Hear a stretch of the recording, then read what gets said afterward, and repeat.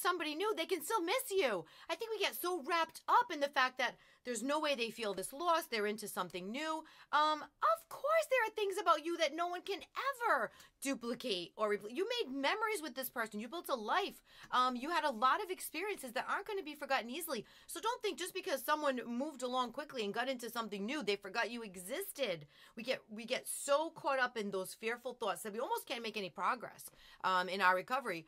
Make progress by saying, of course, there are a ton of things about me this person is absolutely going to miss. Then get on rebuilding your life. Because who the F cares if they're not doing anything about it? But are they feeling it? Of course they are. Of course they are. Are you forgettable? No.